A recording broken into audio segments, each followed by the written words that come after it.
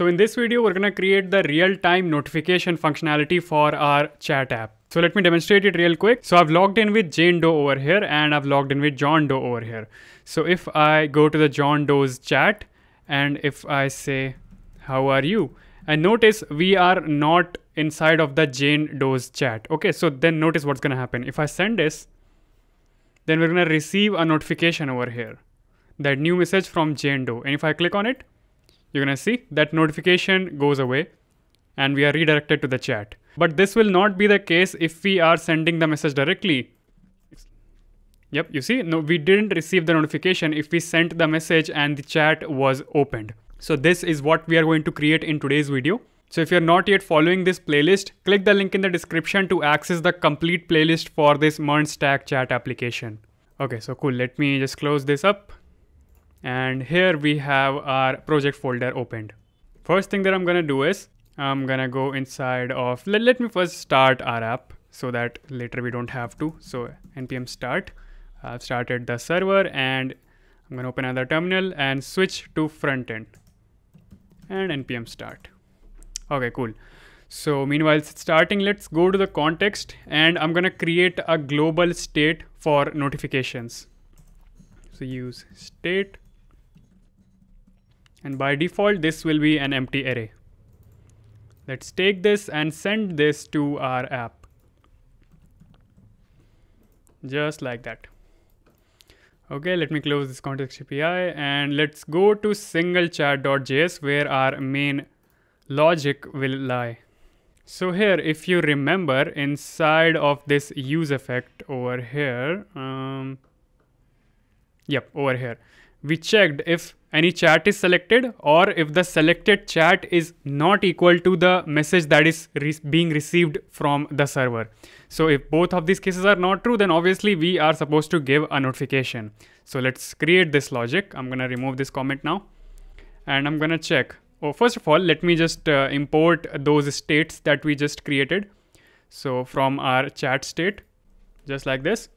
So now what I'm gonna do, I'm gonna check if the notifications that are already there, so notification does not include the message that is coming in. So includes. So if the notification array doesn't includes the new message received, this one, the new message received, then what we're gonna do, we're just gonna add this new message received to the notification array. So I'm gonna say set notification to new message received and I'm gonna spread the remaining notifications.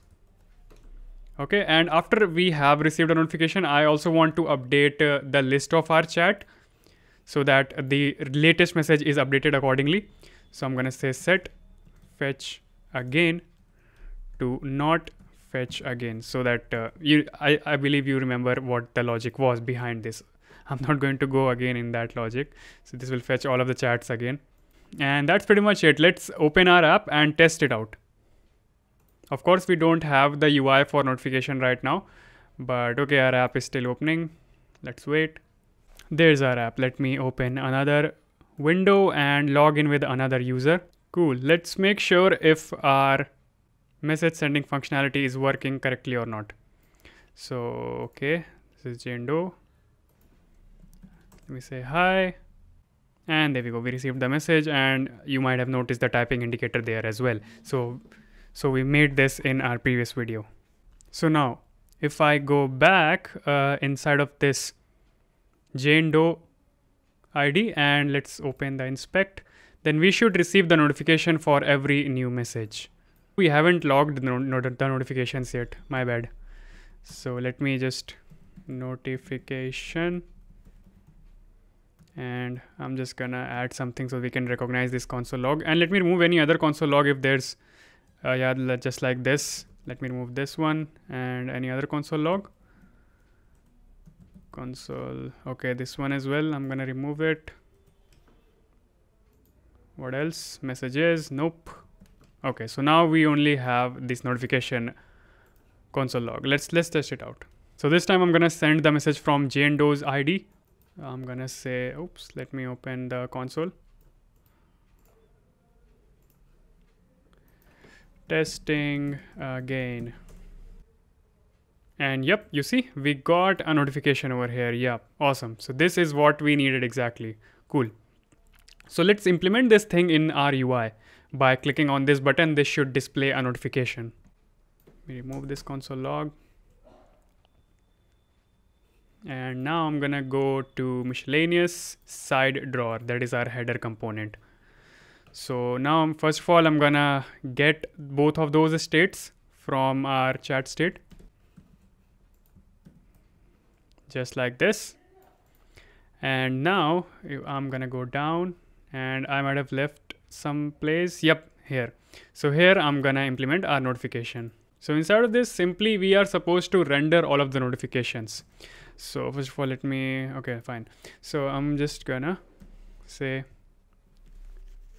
if notification is not there, if not notification.length, then just say no new messages. All right. Let's see if this worked. Okay, I think we have the notification right now. So let me refresh this now. Yep, no new messages.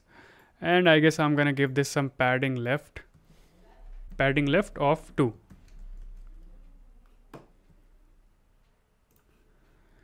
Let's refresh this if everything was working fine. Yep, cool.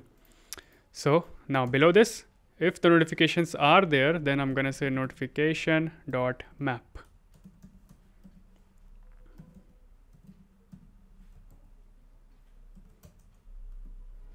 And inside of it, I'm gonna give a menu item. As you might remember from our previous series, we have used this component before.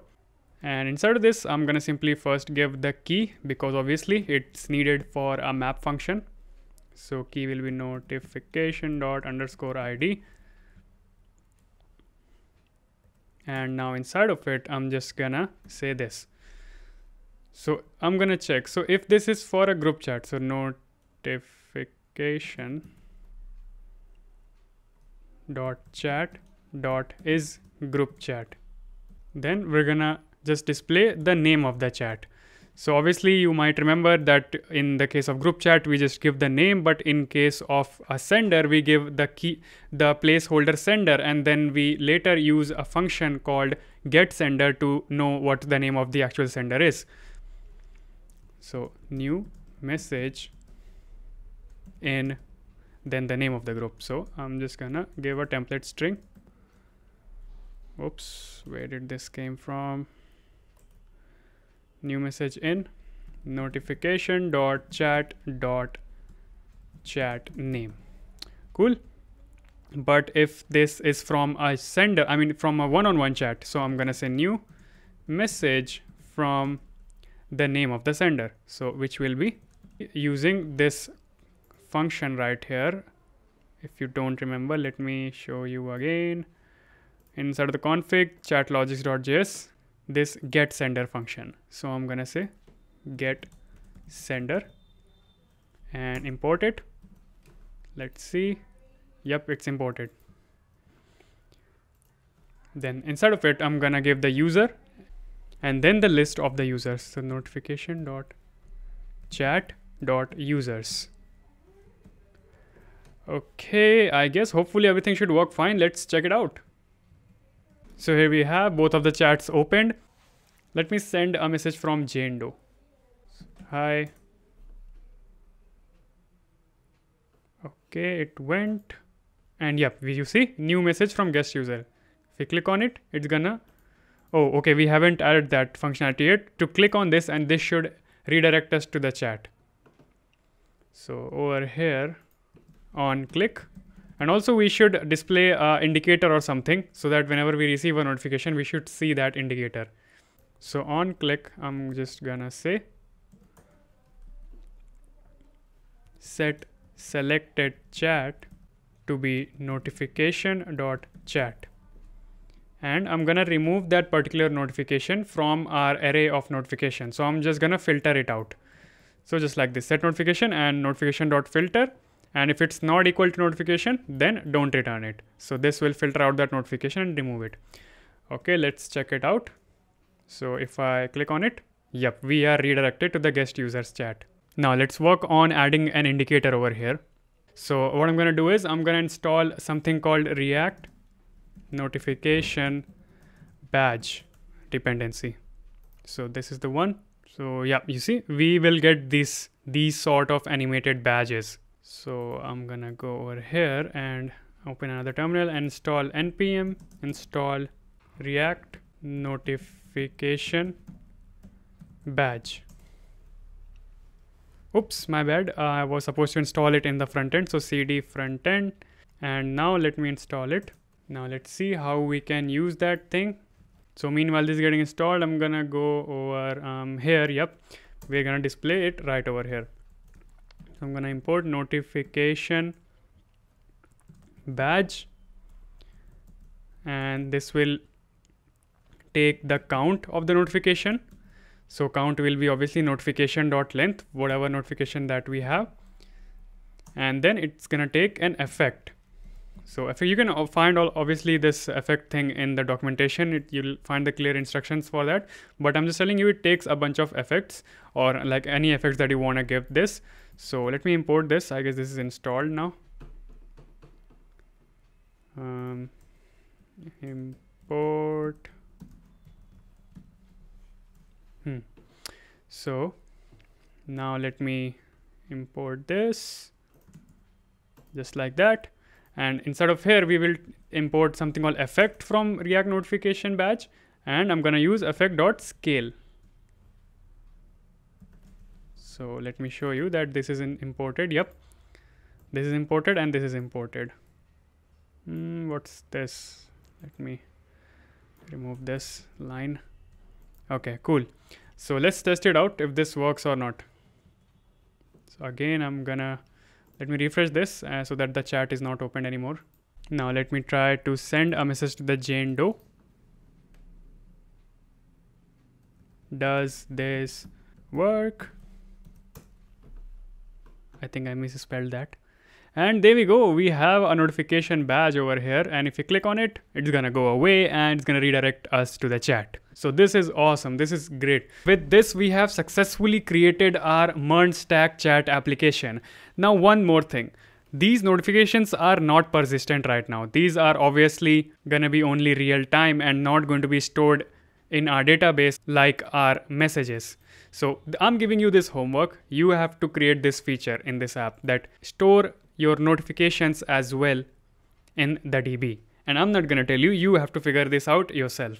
And also in our next video, we are going to deploy this app to Heroku so that you can share the link of your deployed app with your friends and family. So subscribe to the channel if you're excited for that video, and also hit that like button if you like what you have built in this tutorial series. So thank you all for watching, and I will see you in the next video. Bye bye.